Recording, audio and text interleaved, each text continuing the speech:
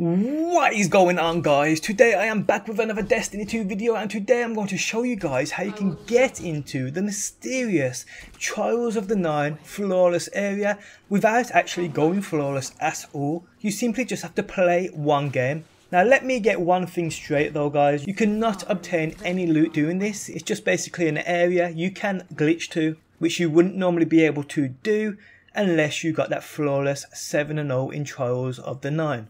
But before we go any further, guys, I am giving away a 1000 server on this video. To win, simply drop a like on the video and leave a comment down below. Also join my Discord server linked within the video description. It's where winners will be selected. Okay, so first things first, you have to have played at least one game so you can gain access to this strange place.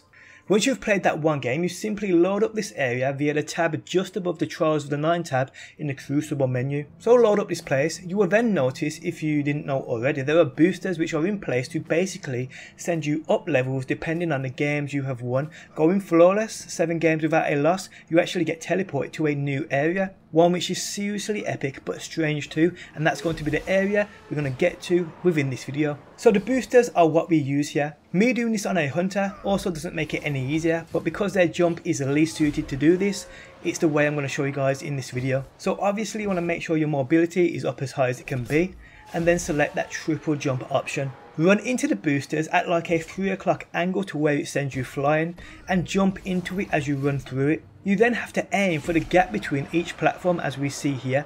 It took me about 10 minutes to do perfectly, but now I can do it all the time. You need to jump as you initially run into the booster, then save your other 2 jumps until approaching the gap as I do.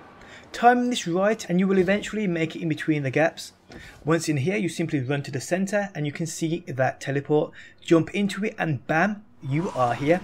A nice little glitch, so to speak. But yeah, guys, obviously like I said at the start of the video, there's nothing to obtain from doing this. It's just a pretty fun thing to try and do. And it's a great area you probably won't ever experience unless you're amazing at PvP and great at Trials, which I am not. And it's as simple as that, guys. And on that note, I am out. I hope you enjoyed the video. If you did, leaving a like really helps me out. If you're new around here and enjoy daily Destiny videos, be sure to subscribe. Thanks as always for stopping by, and hopefully I will see you on that next one. I will judge them. It is better this way. How much will you suffer for this? Safe Harbor is very far away.